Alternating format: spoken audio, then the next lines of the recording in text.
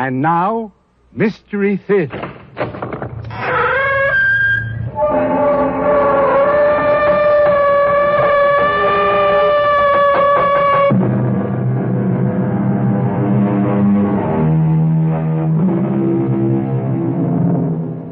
Come in. Welcome. I'm E.G. Marshall. A man may rid himself of a wife, a house, and all his worldly possessions and flee to the farthest corner of the earth, or even, today, to the moon. But there remains one tie he cannot sever as long as he lives, his memories.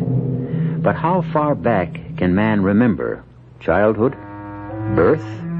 Or do the ties of memory stretch back over a span of years and reach into other places and other times?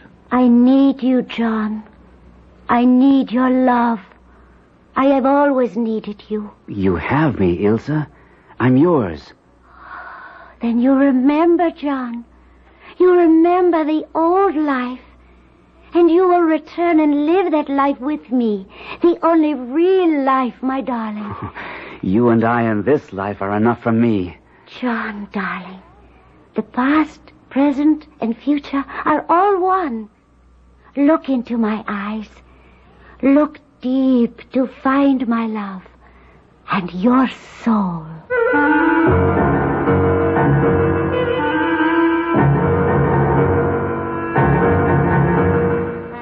Our mystery drama, The Velvet Claws, was written especially for the Mystery Theater by Murray Burnett and stars Gordon Gould.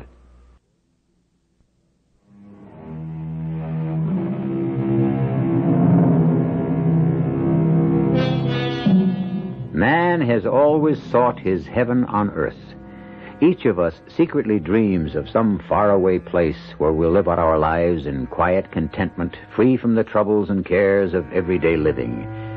But have you ever thought about what you'd do if you really found such a place? Let me tell you the story of a man who did find such a place and who went from this Shangri-La directly to a psychiatrist. Dr. Hazard, maybe you can help me find some explanation of what happened to me in that damnable town. There must be some reason why I felt the way I did, and why I saw what I swear I saw. You'll make it easier for both of us if you started at the beginning. I'll have to start with the train that took me to the town. It was the hottest day of the year, and without air conditioning, that second-class compartment was like an inferno.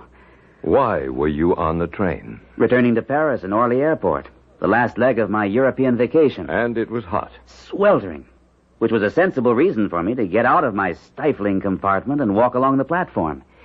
It was then that the idea struck me. It was so extraordinary that I myself was surprised. And that idea was? Not to get back on the train, but to stay over where we had stopped and take a different train the next day, when it might possibly be cooler and less crowded.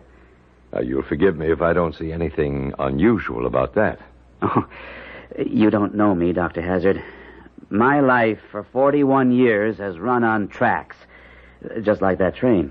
I get up at the same time every morning, eat the same breakfast that my sister cooks for me, catch the same train to the same office, and get home at the same time.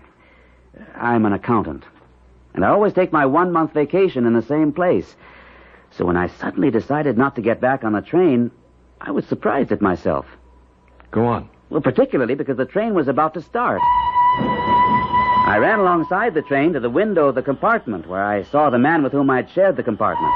I shouted to him in my bad French to please hand me my valise. To my dying day, I'll never forget the look he gave me. Half warning, half revulsion. But he handed me my bag and shouted a long sentence. I only got the last part, but I'm sure that he was warning me. I remember the last words, which were, à cause du sommeil et à cause des chats. À cause du sommeil et à cause des chats. That's it exactly. I think it means because of sleep and because of the cats. I got the strangest feeling that he was trying to tell me not to remain in the town. I'm sorry, but I can't make it any clearer than that. Well, that'll do. Go on. Well, outside the station, I saw it was a very small town. And as I looked around, a taxicab pulled up. Taxi? Yes. Can you take me to a good hotel? There is only one. The inn. They will make you very comfortable. It doesn't really matter. I'm only going to be here one night. You might change your mind. Our little town has a way of growing on people. Do you happen to know what time the train to Paris comes through here tomorrow? Same time every day. 3:45. Could I arrange with you to pick me up tomorrow in time to catch the 3:45? Sure thing. Good. But if you happen to change your mind and want to stay a while, all you have to do is tell Madame Duchesne. She runs the inn. You're quite a booster for this town. So is everybody who lives here. Here we are, the inn. What's that racket? Just cats. People around here keep a lot of them.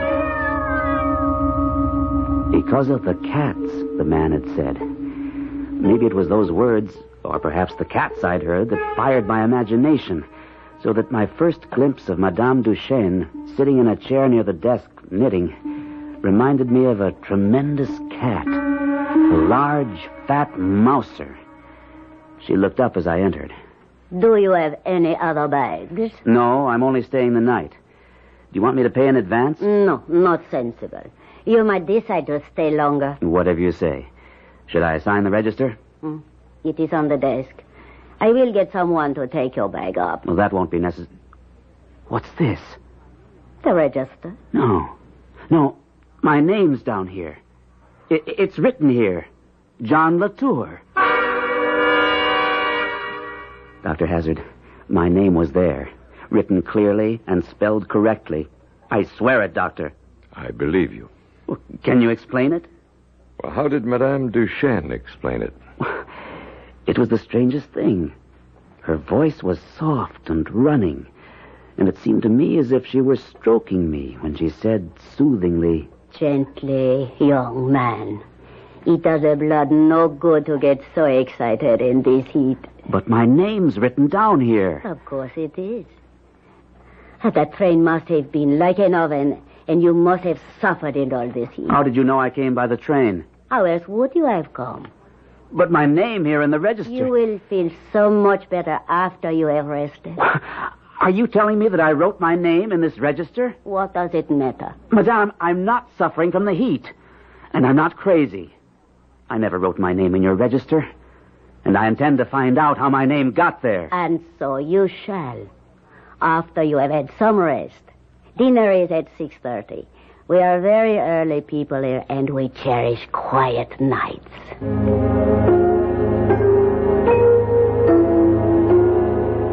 Peaceful. That's the only word I can think of to describe the way I felt. I felt soothed and stroked like a cat. Like a cat? Yes. It's silly, but the warmth and stillness made me feel like purring. And yet you experienced no feeling of alarm? Not then. It's hard to remember feelings, Dr. Hazard, although they were very strong at the time. I was about to propose an experiment. Have you ever been hypnotized? No. Do you have any objections if I try to put you under? I don't think so. But is this part of your usual procedure? I have used hypnosis where I thought it might help.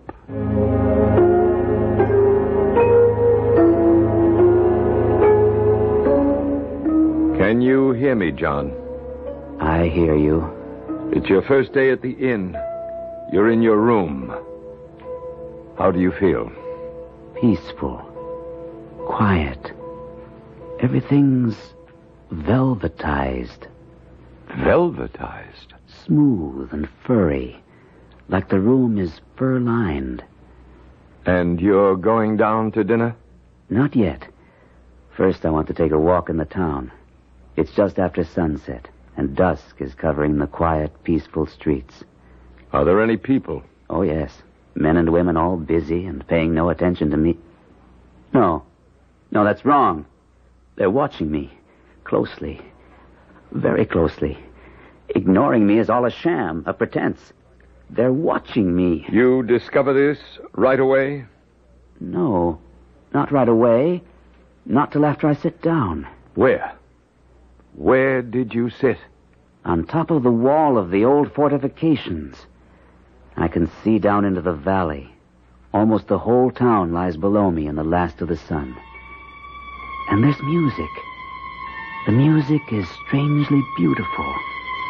It has a definitely feline quality. Now and again, I even hear the plaintive meow of a cat. But somehow, it belongs. Suddenly, the music stops. I'm hungry, and I remember Madame Duchesne telling me that dinner was at 6:30. I feel it's important to please her. I don't know why, but I do. And I start back to the inn. Hurrying back? Oh, no. No one ever hurries. I stroll back, and my eye is caught by a small porcelain figure of a girl in a shop window. The porcelain figure of the young girl in the window. How much is it? I do not know exactly. You don't know? You see, monsieur, the price varies depending on the customer. You might be able to buy that figure at a ridiculous low price. Oh, come off it. You already know I'm interested. You don't have to give me any phony sales pitch. How much is it? Please. How can you believe that I would play tradesman's games with you, monsieur? Oh, no. Never with you. Look, I don't want to be late for dinner. How much? 35 francs. Well, that seems a bit high. It is a beautiful porcelain. But seeing who you are, I might let it go for 25. And just who do you think I am? Excuse me, monsieur, but my cat is hungry. Well, the cat can wait. I am sorry, but we do spoil our cats here. So I will allow you to examine the little figure, and if you want it, just leave 25 francs or whatever. The price is not important. And he disappeared into the back of the shop. All at once, I was afraid. Afraid of the quiet, dark shop. Afraid of the porcelain figure in my hand. It's so quiet, and yet I sense with every fiber of my being that there's activity. Intense activity going on around me. I can't hear it, and I can't see it, but it's there, and it's sinister and dark and disturbing. John Latua. What? Oh, Dr. Hazard. I was under, wasn't I? Did you learn anything? Something was beginning to disturb you. I didn't like what was happening, so I brought you back. I don't remember anything. You were in a shop looking at a statuette of a girl. Oh, yes. Yes. That crazy old man mistook me for someone else. Did you ever find out who he thought you were? Not then. I went back to the inn, had a good dinner, went to bed. And the next day, I was out in the courtyard waiting for the taxi driver to pick me up. I kept getting more and more nervous as the time passed, and he didn't arrive. Madame Duchesne kept assuring me he'd be there in time for me to catch my train. I remember my relief when I heard the car coming. Why are you so late? Up right in, monsieur. I will have you at the station in no time. Didn't you cut a little fine? Nothing to worry about. You will be waiting on the platform when the train pulls in. Although I must admit I am surprised. I thought you would decide to stay over. I know you did. I told you I wouldn't. So you did. What's wrong? Nothing. Just the engine acting up. I will take a look under the hood and have her running in a moment. Are you sure you have enough gas? I had a full tank this morning. There is no need for you to get out, sir. I can fix it. There's the train. Get my bag. Not too much use in that. You could never make it working. Can't you fix it? I am afraid not. It looks like my battery is gone. You mean I'm going to miss the train? Today's train. There will be another one tomorrow. But I wanted to... Why don't you walk back to the inn and stay over one more night? I will bring your bag after I get this thing moving.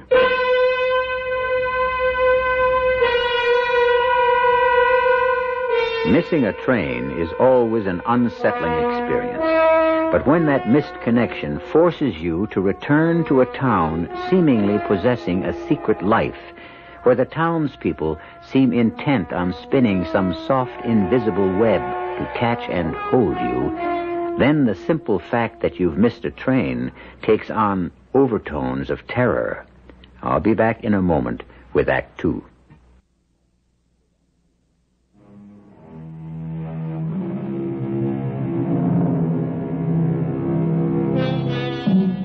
When asked the question, "How was your vacation?" many of us give the standard answer: "Great. All I need now to recover is another vacation." However, in our tale, when John Latour returned from his vacation, he felt he needed a psychiatrist. And not just an ordinary run-of-the-mill doctor, but a specialist in the extraordinary. A man Latour hoped would be able to find a semblance of sanity in the strange and sinister events that befell him in the tiny French town of Roanne. Dr. Hazard, it's difficult sitting here to do justice to the emotions that tore at me as I walked back to the inn after missing the train.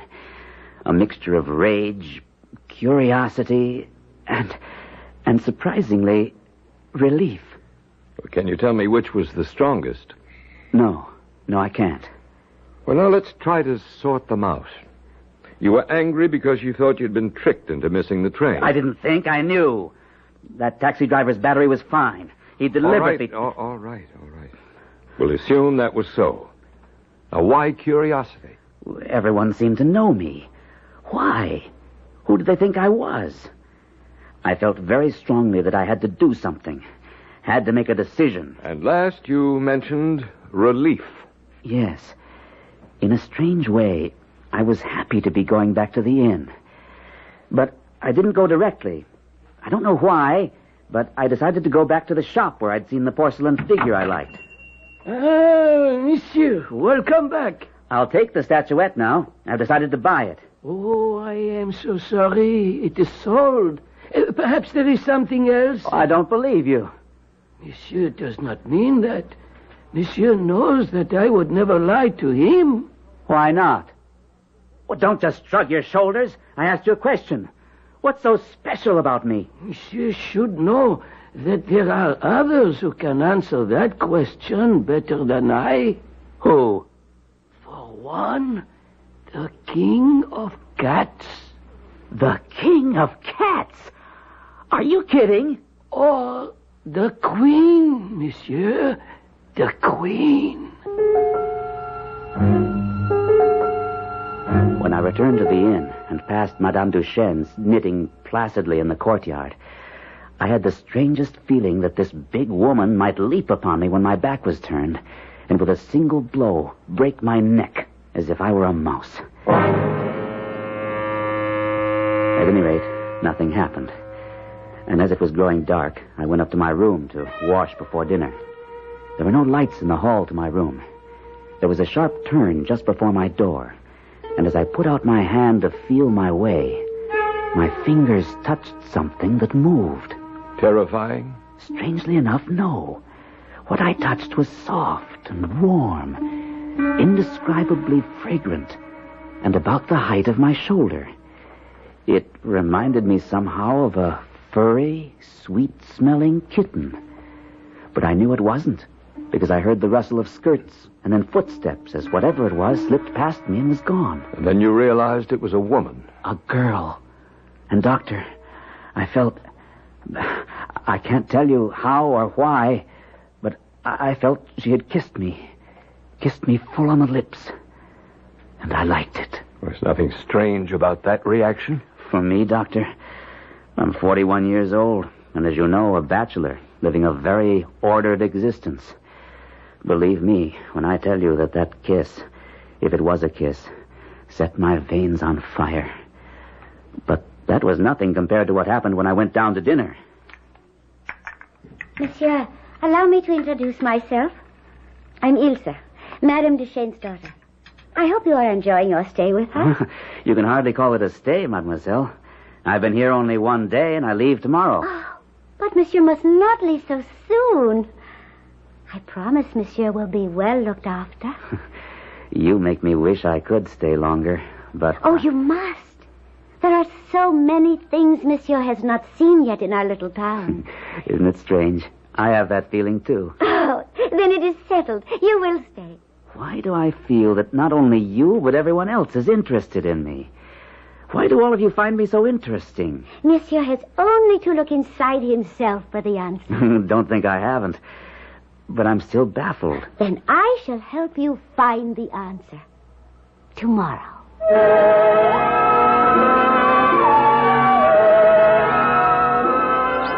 Look. From the top of this wall, you can see the whole town. Oh, is it not beautiful? You're beautiful. Oh, thank you. Look, you see that old house there? Yes, it seems abandoned. It is. That is where my family lived many years ago. Oh, and that big aristocratic-looking mansion. Who lives there? Oh, no one now. But that was my mother's house, also years ago. What happened to make your mother decide to abandon a great house like that?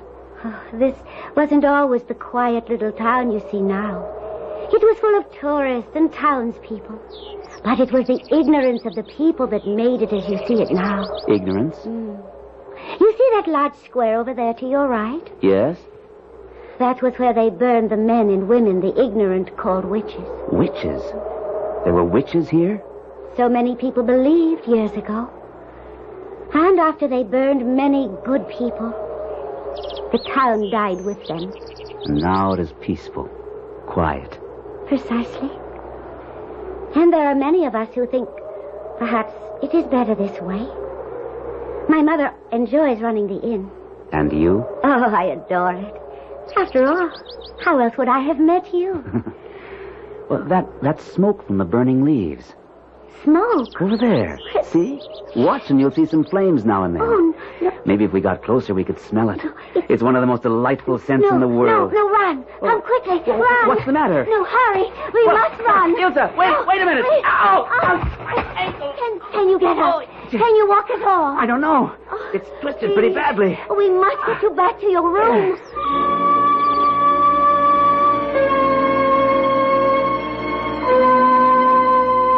And, of course, you believe that the injury to your ankle was no accident. What do you think, Doctor? Did the charming Mademoiselle Ilse nurse you as she promised? I don't know whether you could call it nursing, but she kept me ceaselessly under observation. She was always there, always quiet, always restful, but everywhere at once. I was continually meeting the stare and laughter of her great eyes. She always made me conscious of her female presence. Mm-hmm. How did you feel about it? Delighted and terrified. Why terrified? Because she seemed to sum up in herself all the strange, hidden forces that operated so mysteriously in the town. She had those marvelous, graceful, feline movements, going smoothly, silently to and fro. Then my ankle was healed enough for me to get around. Oh, but it is wonderful. You are well, and you walk again. Almost. Let's say I can hobble around. Enough, perhaps, to come down to the dining room? Would you be very angry if I told you that I could have gone to the dining room yesterday? Oh, why should that make me angry? Because I made you bring my meals here to my room. That does not make me angry, but happy. Because you enjoy waiting on me? Only partly. It is more because you have not mentioned leaving, even though you are well enough to walk. Admit that you find it difficult to leave here. I'll admit that and more. I'm finding it difficult because you are my nurse. And you also like our little town, no? I'm enchanted with it. And enchanted with you. I am happy you have decided to stay. You're going too fast. I didn't say I'd stay. Oh, you still have not come to a decision? Well, it's not easy to decide. If you're asking what I think you're asking. Which is? Not just to stay for a while, but to stay permanently. And that is difficult? Surely you ought to understand that you're asking me... Then we must all try together to help you come to a decision. The right decision.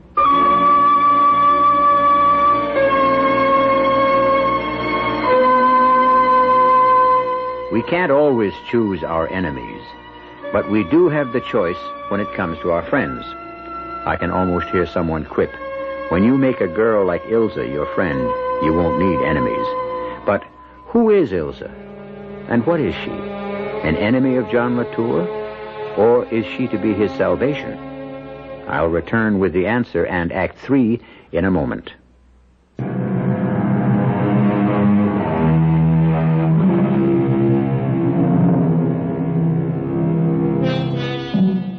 The hero of today's story, John Latour, fell in love with a strange, beguiling French girl in a small French town he'd never even heard of.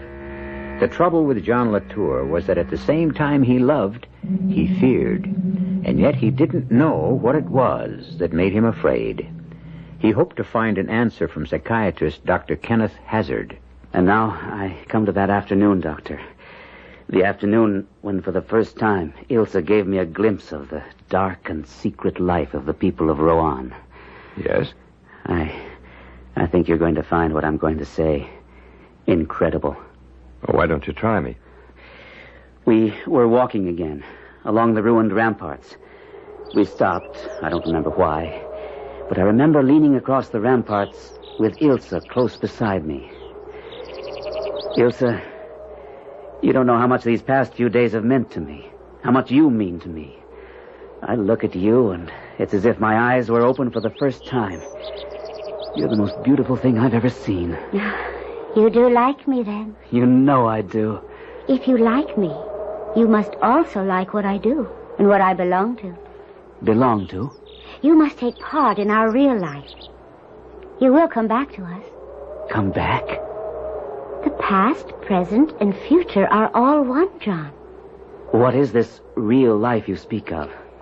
The old life of long ago. The life to which you too once belonged, and to which you still belong. Why do your words make me think of death? Not death, my love, but the past. This old life, what was it? Our life. The life we led once before and will again. The life you came back to and do not wish to leave. But I did want to leave. I tried to go, you know that. I know, but I have the spell to hold you. The spell of old love. I can make you live with the old life with me, because the force of the ancient tie between us is irresistible. I mean to have you, for you love me and are utterly at my mercy. Ilsa, this is nonsense. I came to this town wholly by chance. No, you came because I called you. I have called to you for years, and you came with the whole force of the past behind you. You had to come, for I own you and I claim you. No one owns anyone else. Come close and look into my eyes. Look deep, my love, for the truth lies in my eyes. Tell me what you see. I see forests and mountains and caves. And I see you. I see you wonderfully clear. You have leaves in your hair, and you are dressed in rags, but still beautiful. How beautiful. Go on. Keep looking. I see flames and smoke. You're dancing. Dancing before some altar. And there's a figure on the altar. There are others. They're dancing too. And all looking at you with hotly desirous eyes. But you're only looking at the man you're dancing with. And who is that man? It's me. I'm dancing with you. I'm your partner.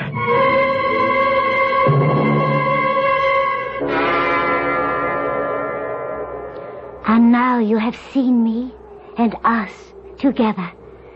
Now you have seen the past, and you understand everything. No, I don't understand. In the life you saw in my eyes, I am a princess. A princess? And my mother is a queen. And now you may kiss your princess. You have not forgotten how to kiss. I will show you I, too, have not forgotten.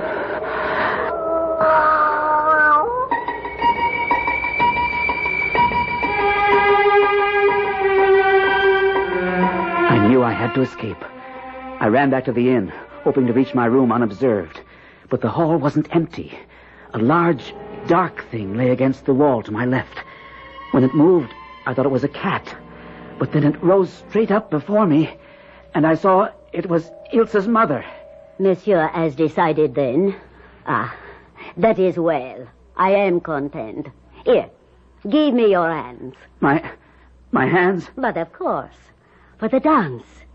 We go this night to celebrate. Ilse, come to us. Come quickly. And suddenly, Ilse was there, and we joined hands, and we danced some steps that seemed oddly and horribly familiar to me. Ilse was dressed in rags, as I had seen her before. And then others were there, all dancing. And I heard voices crying, "To the Sabbath! To the Sabbath! On to the witches' Sabbath!" And suddenly, Ilse's mother shouted, It is time! It is time, and we must go! They released my hands, and I found myself alone in the hall. Yes? Now you're alone in the hall of the inn. And what happened then? I decided to go to my room and lock myself in. I thought I would be safe there. After I'd locked the door, I went to the window and peered out, trying to see what was going on. All around me, the windows of the rooms I thought had been unoccupied were opening, and human forms were dropping from them into the courtyard. But once they were in the yard, they fell upon all fours, and in a split second, they changed into huge, silent cats. Which amazed you. No, that's just it. It was familiar to me. I remembered it all. I remembered that it had happened just like that hundreds of times before, and that I myself had been part of it. I knew that if I stayed, I was lost. I knew that with a dreadful certainty. So I unlocked my door and tiptoed downstairs. They had all gone. Well, didn't you think it strange that they should have left you there alone? Very. I couldn't believe I was forgotten. I moved as quickly as I could through the courtyard and to the rampart wall. I couldn't resist climbing to the top, because I knew from there I would get a view of the surrounding countryside. And when I reached the top of the wall, I was transfixed by what I saw in the valley below. I saw countless moving forms drifting between the trees, and overhead, flying shapes in the sky. And you knew what those shapes were? The townspeople, flying on their way to the witches' Sabbath. I see. As I stood balanced on the top of the wall, a large animal darted swiftly across the open courtyard behind me, and then, with a flying leap, landed on top of the wall next to me. My heart gave a great leap, and I could feel it thudding against my chest. It was Ilse. See, my love. See where they await us. The woods are alive. Already the great ones are there, and the dance will soon begin. The salve is here. Anoint yourself and come. And my memory stirred with the pungent smell of the salve she'd smeared over her. A smell that was curiously attractive and revolting at the same time. Transform. Transform. Rub well your skin, you fly. Come with me to the Sabbath. The terrible sacraments are prepared. The throne is occupied. Anoint and come. Ah, Satan is there. Satan has come. We will worship and dance till the moon dies and the world is forgotten. Here, let me anoint you. Oh, it burns. Wait. It is sweet fire, my love. No. Let me think a minute. It's been so long. Oh, no time, my love. Here, wait. Come.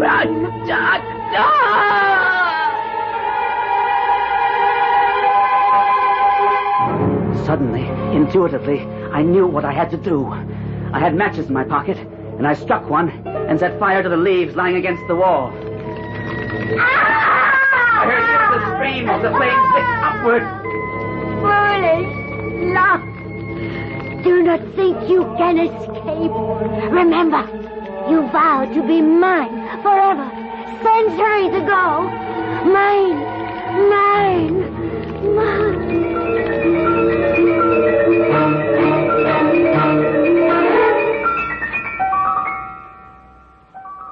I know I never returned to the inn, but how I got back to this country, I don't remember. All I know is that I'm here, and I'm frightened. Of what? Demons, Doctor. The demons Ilsa unleashed in me. Can you help me fight them? Will you? Before we can talk about fighting, we must understand exactly what it was that happened to you. Whether or not this wasn't just a vivid dream. Dream? Look at this mark on my shoulder. Let me open my shirt so you can see it clearly. Yes, I see a faint reddish mark. Yeah, well, that's where Ilsa rubbed me with the salve. That should prove it wasn't a dream. Well, what do you think it was? Well, that's why I came to you. It was no dream. Can you offer any other explanation? Perhaps.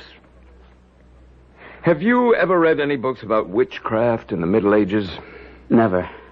Then there would be no way of your knowing that in the year 1700, the town where you stayed had been a sort of headquarters for all the sorcerers and alleged witches of the entire region.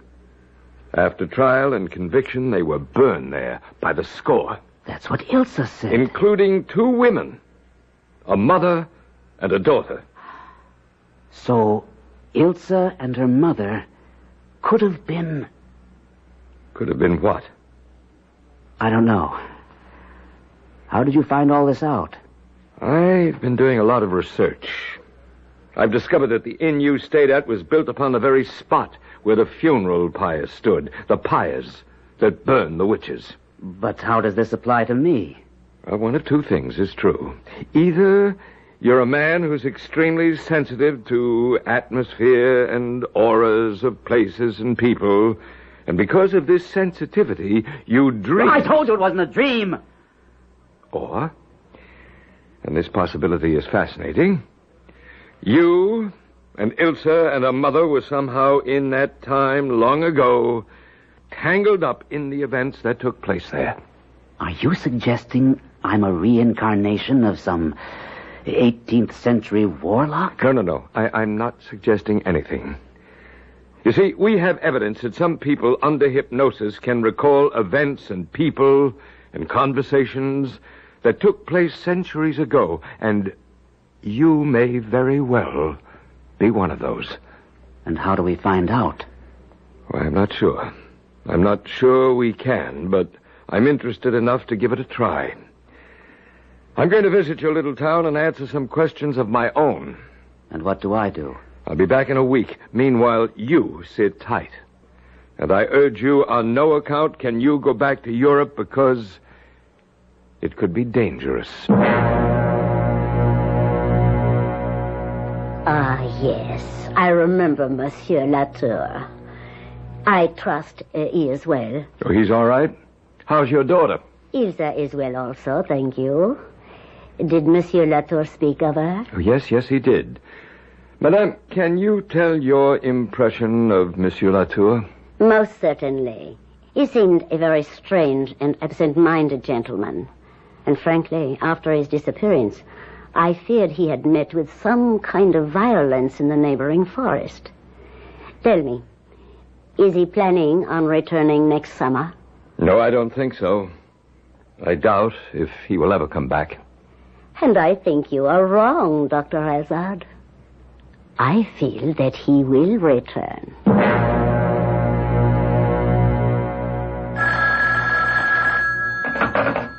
Dr. Hazard? Hello, Doctor. This is John Latour. I know we had an appointment as soon as you got back, but I'm calling to cancel it. Well, when do you want to make it? I don't know. I owe you an apology, Doctor. An apology? For what? For wasting your time. I really believe that it was all just a bad dream. At any rate, I won't be able to make another appointment for a while because I'm calling from the airport. I'm off to Europe in half an hour. I'll drop you a line from the old inn at Rouen when I get there.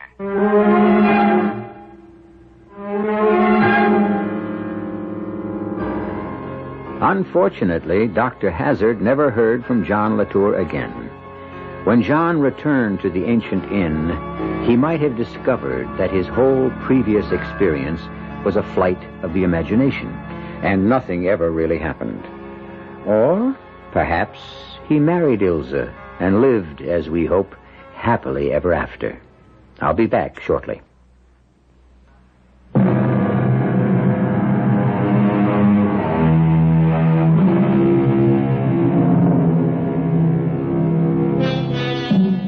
We've all had the experience of coming to a place and finding it strangely familiar.